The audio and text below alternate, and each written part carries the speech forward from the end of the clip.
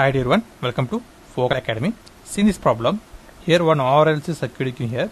So here one resistor, one inductor and one capacitor are given in series that are connected to a one source.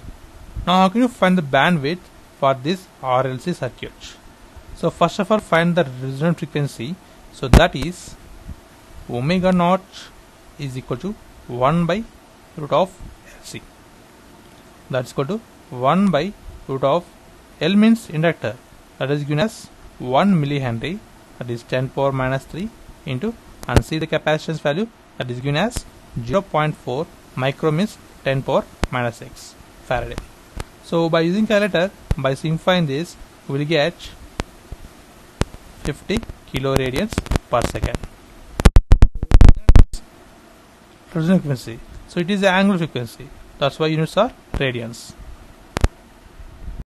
But according to the problem, we want bandwidth. So for finding bandwidth, first of all find quality factor. Then we can easily find the bandwidth. So quality factor Q, that is equal to omega naught L by R. This is the quality factor formula for series RL circuits. Now substitute the values. So omega naught we got 50 kiloradians per second. That is 50k into L is 1 millihenry and R is 2 ohms. By simplifying this, we will get quality factor 25. So it is a constant value. So that is got 25. Now we can easily find bandwidth.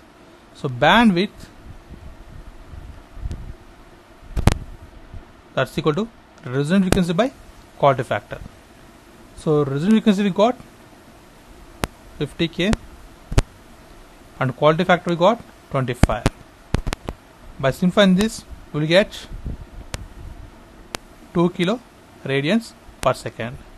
This is the bandwidth for the given RLC circuit, and this is the process of simplification. And thanks for watching. Please subscribe, like, share. Thanks.